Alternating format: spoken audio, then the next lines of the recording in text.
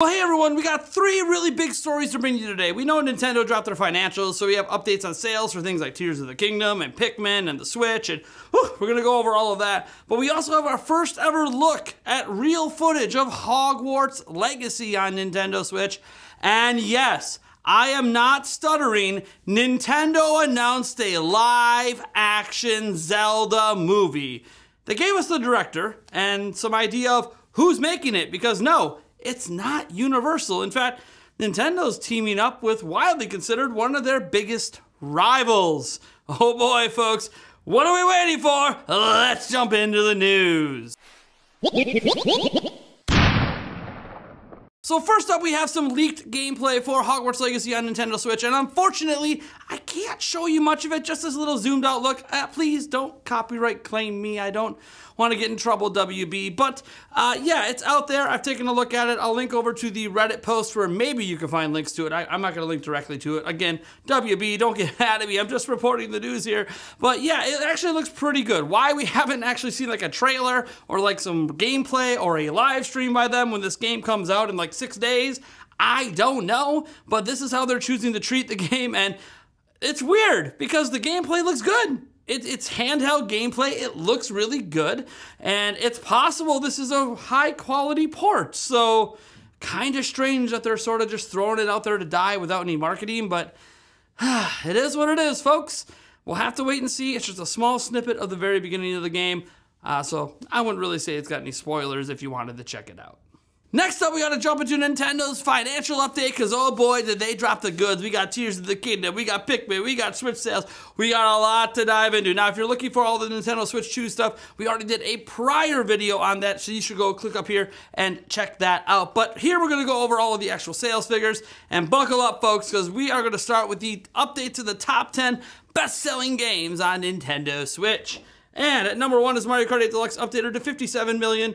Well, 57.01 million, really. We have Animal Crossing New Horizons updated to 43.38 million. Super Smash Bros. Ultimate updated to 32.44 million. The Legend of Zelda Breath of the Wild updated to 31.15 million. We have Super Mario Odyssey chiming in at number 5 at 26.95 million. Pokemon Sword and Shield at 26.02. Pokemon Scarlet and Violet at 23.23. We have Super Mario Party chiming in at 19.66. And we have Tears of the Kingdom at number 9. That's right, it's already entered the top 10 at 19.5 million. And then we see new Super Mario Bros. U Deluxe chiming in at 16.7 million. Now, the Nintendo Switch lifetime sales have hit 132.46 million units, up roughly 3 million over the last fiscal quarter report. Now, the Super Mario Bros. Movie does appear to have boosted some things with Nintendo, because we are seeing a lot of Mario games crossing 1 million sales in this last quarter. That isn't typical. So we have things like Mario Kart 8 Deluxe selling 1.55 million this last quarter, Mario Party Superstar selling 1.27 million, and Mario 3D World selling 1.3 million. Now, Pikmin 4 has now become the best-selling Pikmin game of all time, selling 2.61 million units, and Nintendo posted an all-time record for the first 2 quarters of a fiscal report, and they made a statement on it explaining how they pulled it off. Sales in the first half of the fiscal year were the largest since the launch of Nintendo Switch due to an increase in sales in our dedicated video game platform business, as well as a rise in mobile and IP-related income, including revenue associated with the Super Mario Bros. Movie, coupled with significant depreciation of the yen. So what happened is Nintendo's actually on pace to be ahead of last year. They have sold more Nintendo Switches in the first 2 quarters of this year than they did last year, although they didn't move their projections. They're still saying 15 million. That means they're projecting sales to really be down in the 3rd quarter compared to the 3rd quarter last year. Probably to be expected. We don't have like a major Pokemon game or anything else to sort of lift those sales back up. I know Mario Wonder is a thing, but we already have those sales. They've already seen the data. They're still not adjusting figures. But what's obviously going to help with the whole overall revenue for Nintendo being so damn good, when you're packing the Mario movie with the Tears of the Kingdom and a boost in Switch sales during that time period, it's going to look pretty good. So yeah, Nintendo's sitting really, really pretty. And okay, sorry if it felt like I'm rushing those stories, because guys, we need to talk about this. Yes, Nintendo actually announced a live-action Zelda movie. Ah! I'm so excited. All right, let's get to the official website over here to check out what they had to say.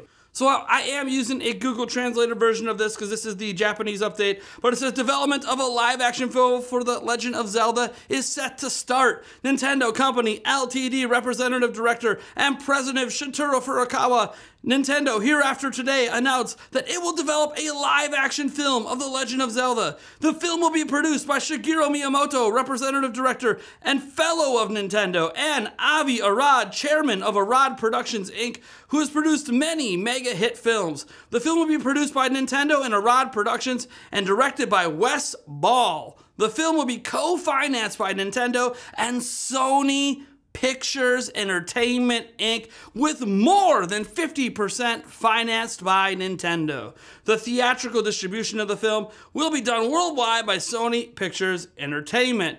By producing visual contents of Nintendo IP by itself, Nintendo is creating new opportunities to have people from around the world to access the world of entertainment, which Nintendo has built, though different means apart from its dedicated game consoles. By getting deeply involved in movie production with the aim to put smiles on everyone's faces through entertainment, Nintendo will continue its efforts to produce unique entertainment and deliver to it as many people as possible. And for those who maybe don't recognize who Wes Ball is as a director, he's best known for the Maze Runner series, but it's arguable this will be maybe the biggest project he's ever taken on with one of the most legendary IPs. And when I sat there, and we've heard rumors on Zelda movies for a while, a lot of it sounded like it might be animated, you can get this whole cinematic universe of Mario. Nintendo's like, no!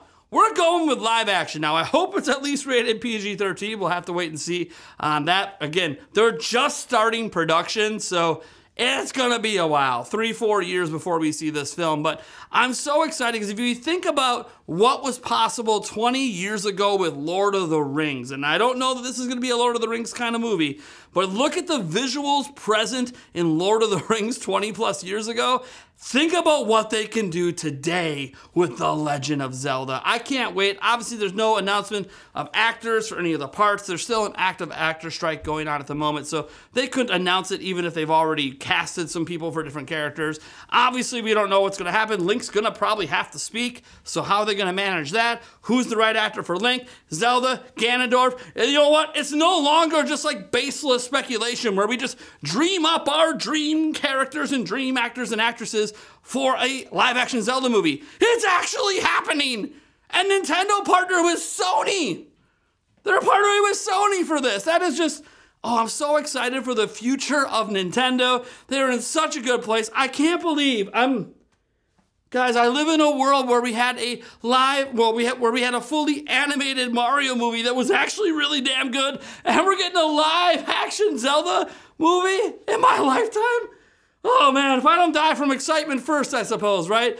You know we're gonna have to talk about this all tonight and on the Nintendo Prime Podcast tomorrow at 8 p.m. Thank you so much for tuning in. This was Prime News, and I'm primed to get to our live stream tonight because Zelda movie, yeah!